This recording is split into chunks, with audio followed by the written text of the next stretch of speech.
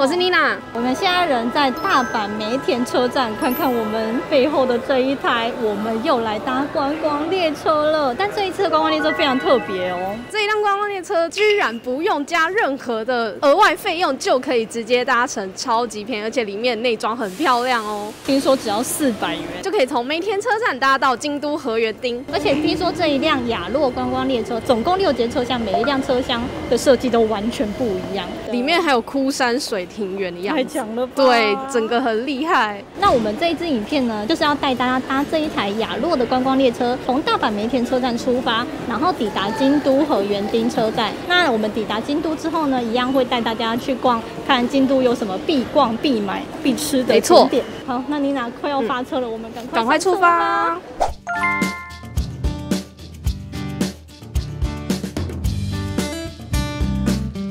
如果你是从其他电车路线想要搭到阪急的话呢，很简单，你只要在 Google 搜寻上面打上阪急百货就可以了。因为车站很多，可能比较不好找，但是阪急百货呢，它是跟阪急电车是在同一个建筑物里面，所以你只要找到阪急百货的话，就可以进来阪急的车站。这个车站呢，就有连通 JR 或者是地下铁跟阪神电车，所以一定不会迷路。如果你是有计划要京都、大阪、神户的大范围移动的话呢，其实还蛮推荐你可以搭阪急，然后买这个1日券、2日券。他们的1日券呢，只要700元就可以自由搭乘他们的线路。那他们线路就是有到大阪、京都、河原町还有神户，所以你刚好规划那一天有要长时间大范围移动的话呢，就可以用这个票券。比如说关西自由行，整个关西都要玩的话，就可以买他们的2日券。记得购买的时候要出示你的护照哦。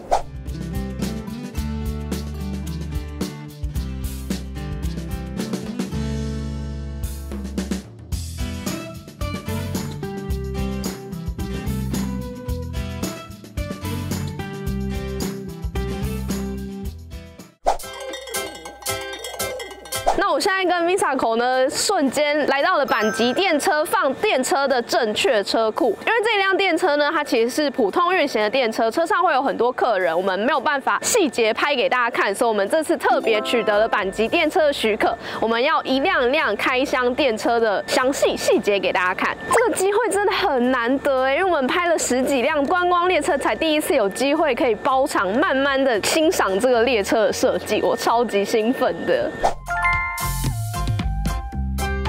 在我背后这一台呢，就是雅洛电车啦。我们在进去里面之前呢，我们先带大家参观一下他们的外观。外观也是每一辆车厢都长得不一样哦。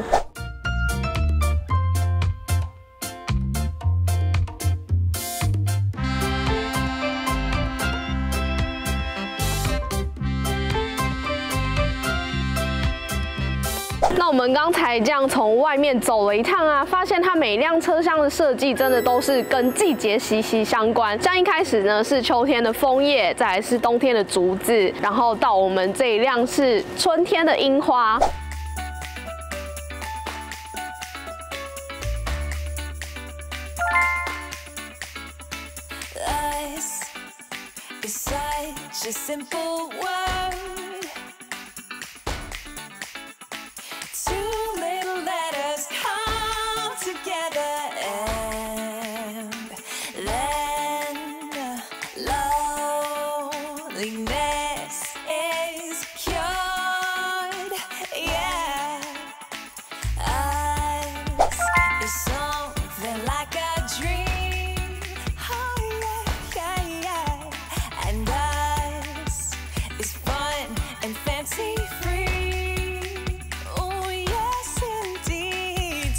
好，那我们现在就从第一节车厢带大家一辆辆开箱。那第一节车厢呢，是从秋季开始，所以整个车厢的色调呢都是比较偏向秋季的，比较沉稳的颜色。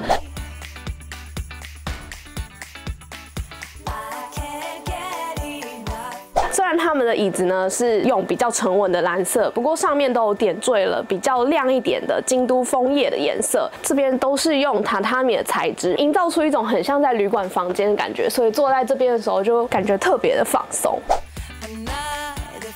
那车厢走到中间这边呢，还有一个特别设计版的圆窗，那上面呢还用很像屏风的这个图案。那这一节车厢的主题除了枫叶之外，还有流水，就是在流水中的枫叶这种形象。那坐在这边就可以欣赏圆窗外的风景，拍照也很好看哦。而且你看这个窗帘，虽然这个雅洛列车是不用加任何价格就可以搭的列车，但是它就连这个窗帘特别的设计，做的这个比较薄透啊，然后这边也都是特别用竹子的感觉，维持它很一贯的和风感。我就觉得这个小细节超用心的。而且雅洛这边每一个座位还有这种专属的吊钩，这个吊钩通常是在新干线上才看得到，一般的列车上是没有这种吊钩的，让人更有这一辆列车真的很适合旅行的感觉。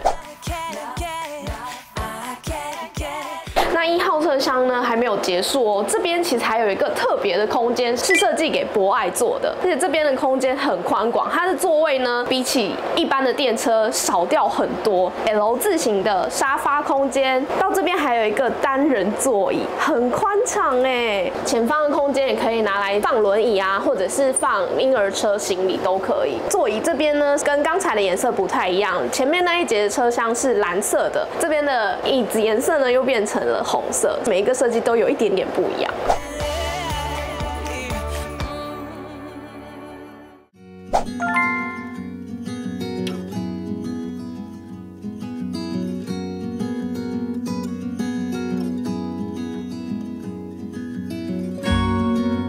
第二辆车厢呢，就从秋季来到了冬季。那一进来车厢，整个感觉色调就不一样。木头颜色呢，都用比较暗一点的颜色，椅垫呢也都是更深一点的颜色。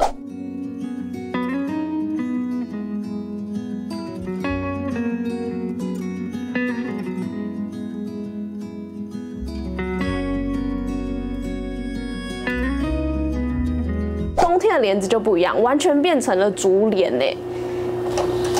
然后可以这样把它打开。那这边还有一个很有冬天的小细节，就是这个雪见帐子。雪见帐子呢是日本人家里常用的一种玻璃窗的形式。一般纸门如果你要打开来看到外面的话，你要整个拉起来。但是冬天的雪见帐子，它就是设计成上面是一般的纸门，下面呢是透明的，所以你可以不用拉开窗户也可以看到雪景。窗户这边就做了这样的设计，整个就很有冬天的感觉。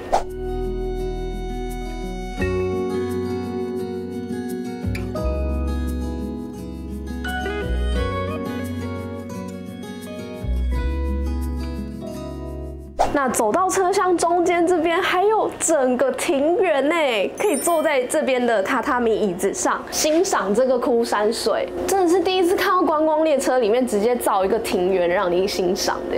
而且这边枯山水的主题呢，真的也是依照这辆车厢的冬天这个主题，像这边的植物就是摆竹子。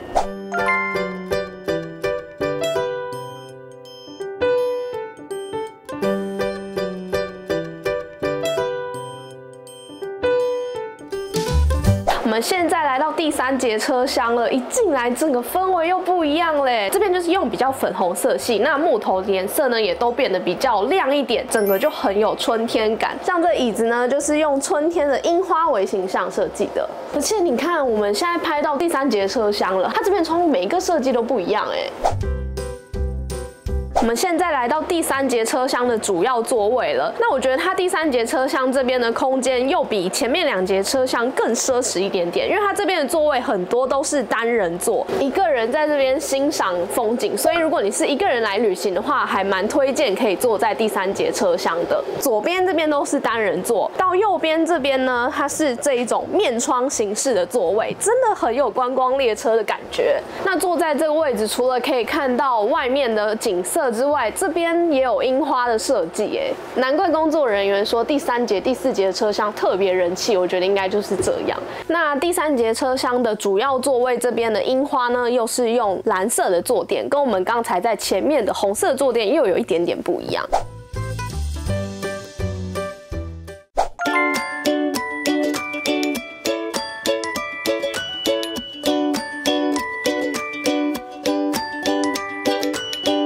的第4节车厢呢，就变成是夏季。那夏季这边跟刚才第3节车厢一样，左边这边都是单人位置，右边是全部面窗。那刚才第3节车厢有的扇子的装饰呢，这边也有，而且它们每一个扇子的扇面图案都不一样哦。那第4节车厢这边还有一个也是夏天意象的，是葵花。我自己个人很喜欢这一个葵花的设计，我觉得很华丽，很有那一种京都人高贵优雅的感觉。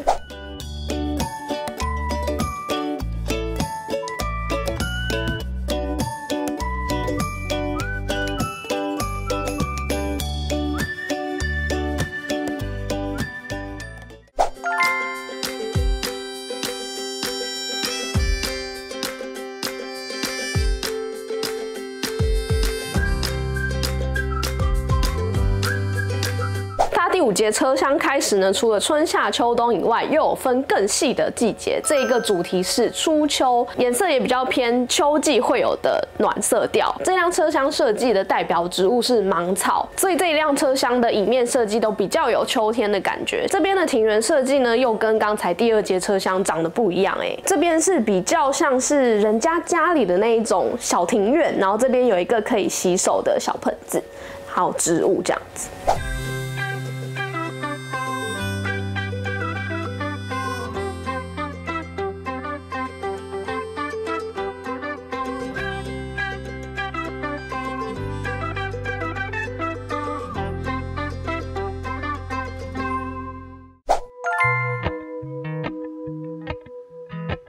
我们来到第6节车厢了，最后一节车厢呢，它代表的季节是早春。这边椅面的颜色设计呢，跟刚才第5节车厢一样，都是这一种比较有活力的多色棋盘格的花纹。在圆窗这边的设计呢，就比较有春天的元素。春天就是日本新年的时候嘛，就会常常看到鹤跟松树的这2个图样。这2个图样在日本都是有比较吉祥、庆祝新春的意思在。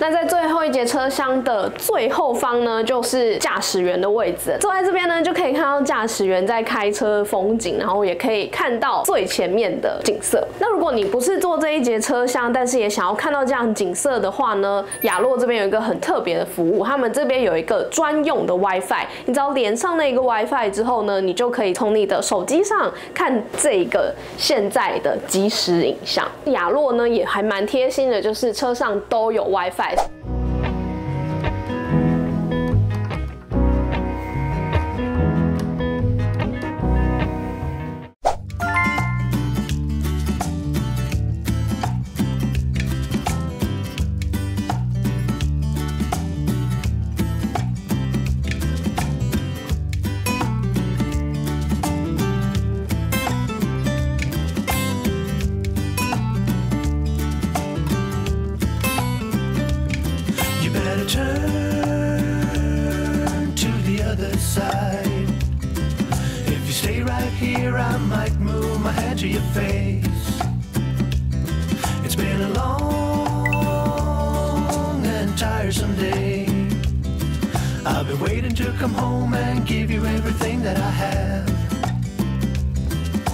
Now we could stay awake all night and have dinner in bed.我们现在来到一间京都超级有名的拉面店猪一。这间拉面呢有名到被米其林必比登推荐，所以总是大排长龙。最有名的就是他们的高汤拉面，特别的地方是用传统的猪骨的清汤呢，配上比较清淡的白酱油，所以吃起来不会说像一般的拉面那样可能很重口味。还有分成白酱油跟比较有酱油焦香味的黑酱油2种，那2种都非常的有人气。还有一个特色是他们的高汤都会附这种柚子皮，让你的高汤喝起来更加的清爽。这一间猪一里面呢，你如果拉面觉得还不够味的话，可以依照个人的喜好，加上这边有附像细丝昆布，那这边呢也有像是七味粉啊，这个有黑七味，还有山椒粉，然后还有白胡椒，就是可以依照个人的喜好来调配。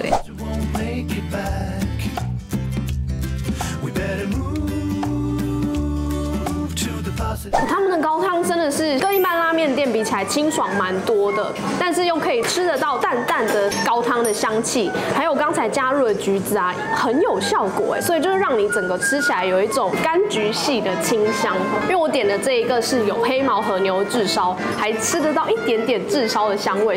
他们的拉面呢是比较细的那一种，然后吃起来比较不会有一般有一些拉面店是吃起来可能会有一点面碱的味道，但这个是完全没有。一定要加点和牛，它这个和牛啊炙烧的刚刚好，吃起来会很像在吃烧肉的感觉，意外的跟这个汤搭起来，味道也很搭。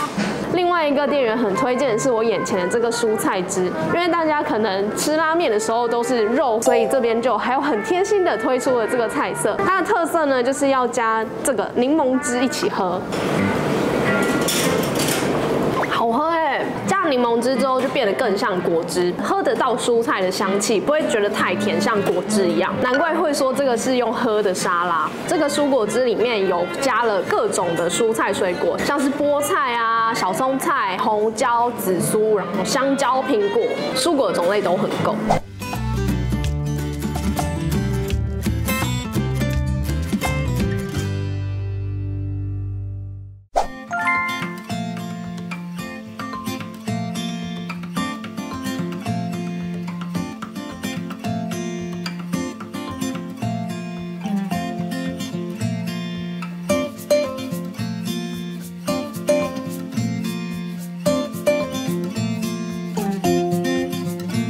我们现在来到河原町一条小巷子里面的咖啡厅。这间咖啡厅呢，虽然它的外表没有那么的好找，但它其实是超级有名的抹茶甜点店。这一间店呢，它最有名的就是我前面的这个抹茶蒙布朗。这边的甜点呢，都是用京都宇治抹茶做出来的。像是这个抹茶蒙布朗呢，就是宇治的丸久小山园的抹茶做出来的。而且我觉得他们这个摆盘很有巧思，抹茶呢就有点像是枯山水里面的假山，旁边呢还画了这个圆圆的枯山水上面的花纹，就觉得很有禅意。我们点的另外一个呢是它的抹茶套餐，这个套餐里面呢就有一碗正统的抹茶，附上这个白玉汤圆，那你可以另外选择追加抹茶冰淇淋，所以我们就有追加。它这个抹茶味很浓，可是吃起来一点也不会苦，所以像我其实还蛮怕抹茶的苦味，但我觉得吃起来完全没问题。蓝色是奶油，然后下面还有一层是小蛋糕，对，是抹茶口味的蛋糕。然后上面这个呢就是抹茶的慕斯，因为一般蒙布朗是栗子的慕斯，可是它这边就是变成抹茶。它的冰淇淋还有附这个黄色的米果，哦，对，增加口感。它这个抹茶冰淇淋蛮特别的，因为它甜味没有很强烈，就是淡淡的抹茶香气。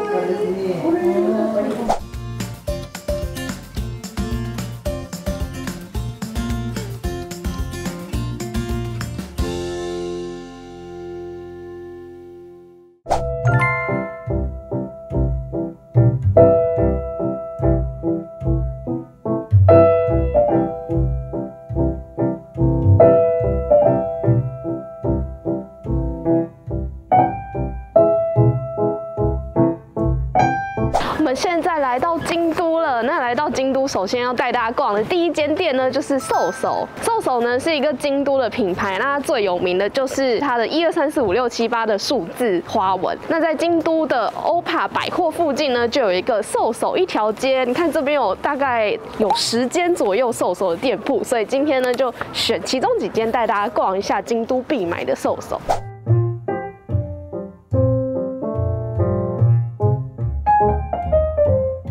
我们都还没有进去之前，就发现周围啊全部都是SOU SOU最有代表的数字的花纹，真的很有进入SOU SOU世界的感觉。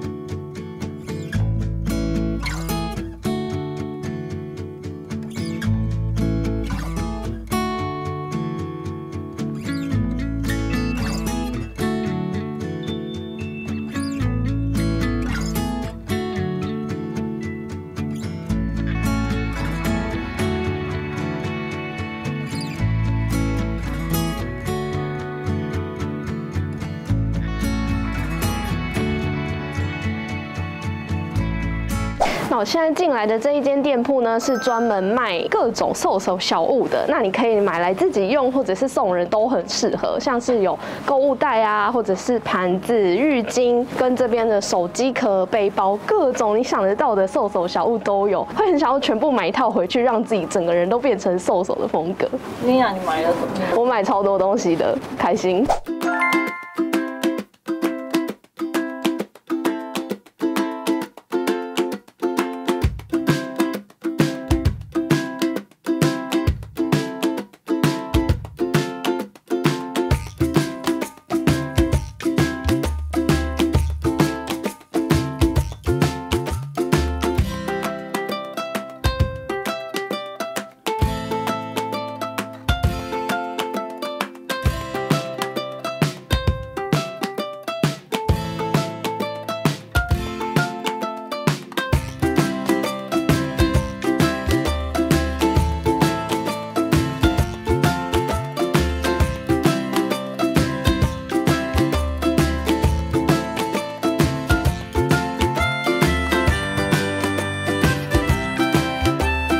那我们现在来到的第二间店呢，是专门卖SOU的包包的。它这边的包包其实设计款式很多，除了有帆布袋啊，也有这种口巾包。那口巾包的大小选择也很多，还有便当袋，超级可爱。我刚才很认真在选，我到底要买哪一个。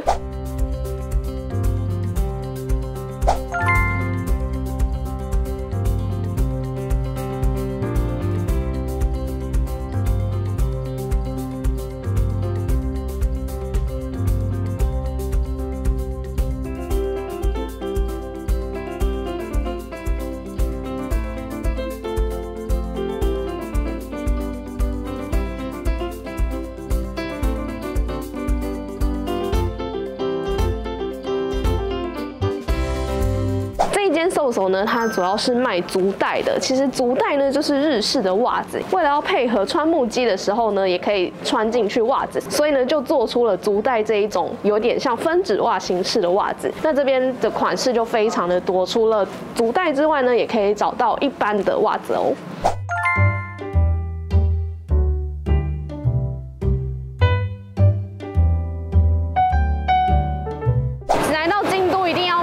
伴手礼之一就是生八桥。那现在在我背后这一间店呢，它是近年来很热门的生八桥的甜点专卖店。不过它很特别的是，它不是卖一般的生八桥，它是京都的有一间很有名的生八桥店，叫做圣护院生八桥旗下推出的新品牌。这一间 nikiniki 他们的生八桥都长得特别的可爱。那我们现在就带大家去看一下他们的生八桥有哪里特别吧。像这一区就是大家最熟悉的圣护院生八桥的口味，像是有抹茶啦，或者是包草莓的。那这一间 nikiniki 比较特别的地方是，他们把生八桥都做得很可爱，例如用生八桥的皮做成不同造型的和果子，像是这边他们会依不同的季节推出不一样的和果子。我们现在来拍摄的时候，这一季是春天，所以它就有做成樱花造型啊，或者是春天的妖精的造型，每一个都很精致哦。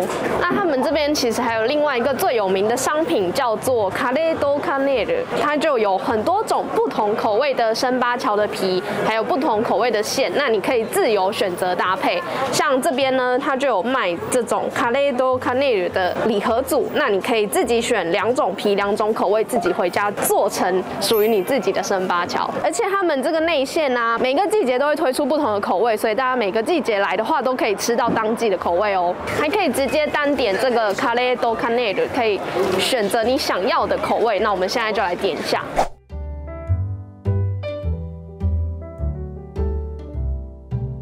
我选的是抹茶的皮跟草莓馅，很有春天的感觉吧？那它吃法呢是这样子，整个拿起来吃。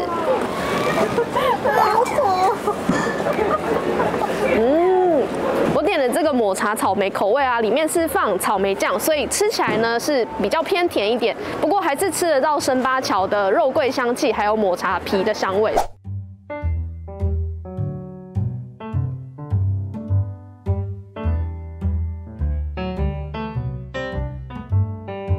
大家我现在跟妮娜已经逛完京都河原町附近，然后回到阪急的京都河原町车站了。这一次搭完，真的觉得这个列车超级值回票价哎！大阪梅田直接搭到河原町，居然只要400日元哎！这一辆列车说要1000日元，我都愿意花钱坐，因为真的内装太精致了。这一辆车它的精美程度真的是可以媲美其他的观光列车。今天我们问工作人员啊，他们说是阪急电车的工作人员自己设计的，不是另外找设计师。真的没有请任何的列车设计师来。对，每一节车厢都不一样设计，这一点真的太用心了。很多小巧思。